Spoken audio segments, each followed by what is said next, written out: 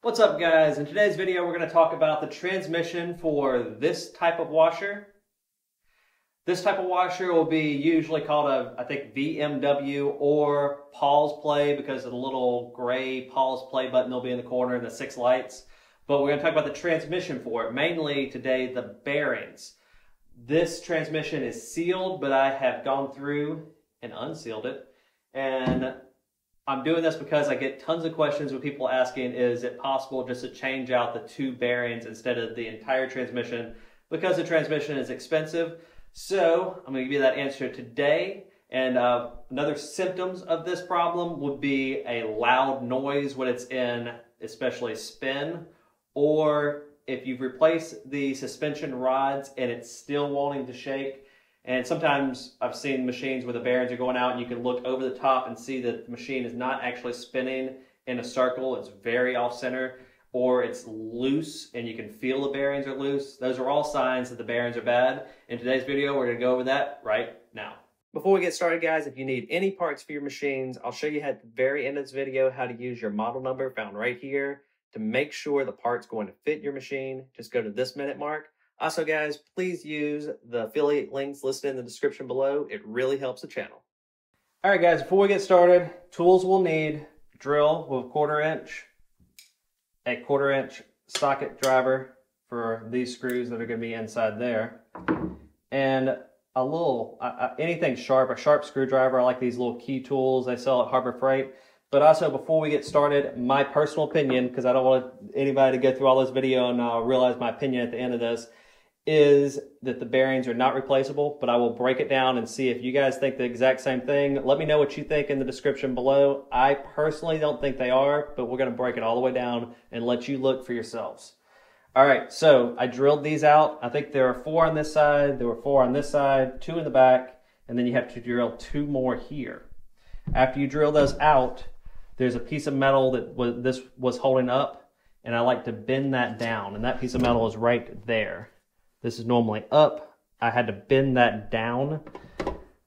The next thing you have to do is undo the screws. When you look straight down these holes, you'll see that there's 4 screws that line up. Undo those 4 screws, and when you give it a 1/4 turn, you'll see there's 4 more screws up here. There's 8 screws in all on top of that transmission. These are the screws. They have sealant on all of them, so they're fairly snug in there. And after you get them all the way out, you kind of have to just push them with a screwdriver to get them out of the way and make them fall out of place. But you'll also notice when you're done, get all 8 screws out, that it will still be stuck together. And I've already done this machine. I'll show you what's going on here.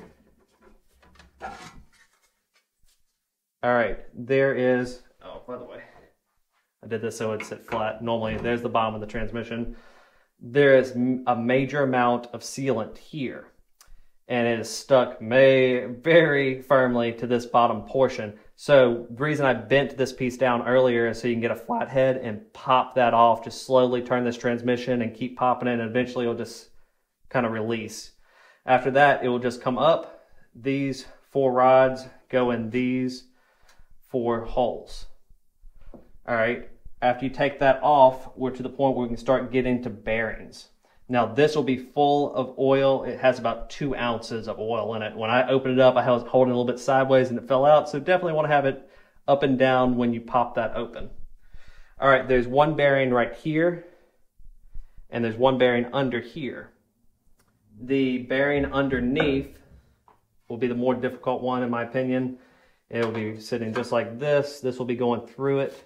That is a weird little guy, and it's this little thing right here, and it's just a flat piece, and it goes in this tray, and that releases the bottom. So before you go take that off, you have to take off this keeper. That's what I was using this guy for. You just kind of reach up underneath it and work your way all the way around. Let's see if I can get it to open, just like that. And then eventually work it all the way around and pull it off of this plastic lip, and then you can just pull this piece off so you can start beating this bearing back off of there. And you'll have to pull this piece off. It will just be very snugly on there. And then flip this over, and I took a large socket and sat it on top and took a hammer and gave it a good straight down hit. It took a lot of force to make this pop out, but it will eventually pop out. If you put a little bit of WD-40 around it and leave it for about 20 minutes and then WD-40 again and then hit it, it might make it a lot easier on your life. But afterwards, that will just fall out. It just fits in there snugly. It's not welded in. It's just snugly in there. And here's the first bearing. I would definitely say the bottom bearing is easily, if you want to call this much work, easily replaceable. This bearing number is 6006-2RS. And on the other side, it says B as in boy, H as in Henry. All right, so there's one bearing.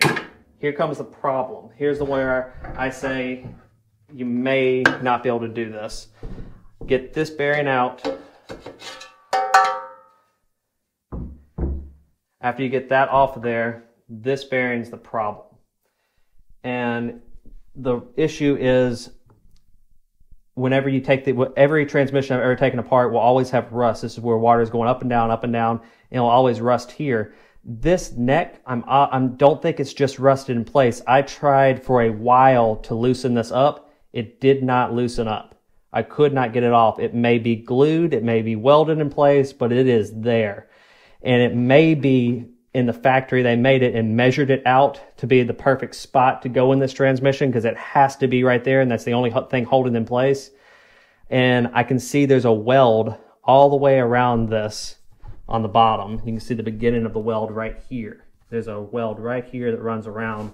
It could be that they're running the bearing up from the bottom against this and then it's machined afterwards and welded shut onto that bearing, because it is some kind of seriously on there. You may have better luck with a machine that you have that doesn't have any rust on it at all, but more than likely, if you have bearings going out, I'm gonna guess you probably have the same problem I have, and it's gonna be rust. But here's where I'm pretty much saying into the game is happening, is this bearing being able to be replaced is very, very unlikely. But there's where we are, guys. This is just on the bearing. I will talk about the issue that a lot of people run into with this transmission, that's oil leaking down onto the ground. And I'll do a video on that very soon. Spoiler alert, I don't think that's fixable either. So please help share this video, let people know what the deal is with these transmissions. I know there's a lot of people that get very discouraged because you have to order the whole transmission. In the back of their brain, they're always thinking, maybe I could replace something, maybe I could have fixed it. I would say, don't be disappointed. You didn't waste your money. You can't fix it. These are horribly made machines. These are not like the old whirlpool style direct drive machines that you could fix anything and everything on. These bearings, to start with, are where they are is outrageously ridiculous. Bearings should be easily accessible to be able to replace. Bearings just go out and things every once in a while.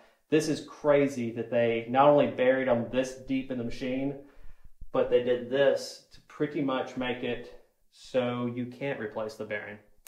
So super disappointed in this type of machine, but again, don't dislike the video, dislike the machine. Please like, please subscribe, and please share this video if it, you know, guys, it's repair guys. This is the only video, I haven't seen one, y'all let me know, that I've ever seen where anyone broke down the machine and broke down all the way to this point to show you how it works. And I'll also do another video on exactly, actually, when this machine's working, the transmission's actually pretty interestingly simple. But when it's not working, it's a pain. But I'll do a lot more videos on this very soon. Please like, please subscribe. We'll see y'all next time. Alright guys, here's a real quick clip on how to make sure you're looking up the right parts for your machine. Alright guys, so here's Appliance Parts Pros. I linked them in the description and below. Just click that link and you'll see this search bar that I got you linked to. And all you have to do is type in the model number of your washer or dryer, whatever appliance you're looking up that you want to find the part number for whatever you're looking for. So all you have to do is open the door of your appliance and it should be a sticker somewhere inside there that says model number or MOD number. All right, so take that. Here's one I'm going to put in. And I'm going to search for it. Just click search. And then right here, you get these charts that come up. This is super handy. These charts are every single part that's in that appliance. So let's say I want to find the filter for this particular dryer. All right. I can see the filters right there, number 7. So now I'm just going to pan down the page until I get to part number 7, and boom, there it is. There's the part number, but also you can take that part number if you don't like this website. They do have a 1-year warranty and technical support and all that. That's nice, but sometimes people would rather use Amazon. I also have my Amazon link. Please use that. It really helps the channel. But another thing you can do is click on the dryer lint filter, pan down a little bit, and you'll see these other reference numbers. Really handy. There's different numbers for the exact same part. So now you know exactly which part you're looking for. You don't have to worry about finding and sometimes I'll be showing you a part and it'll be slightly different from 1 year make to another. So it's a good way to double check things. All right, guys. Thanks for watching the video, and please like, please subscribe. It really helps the channel.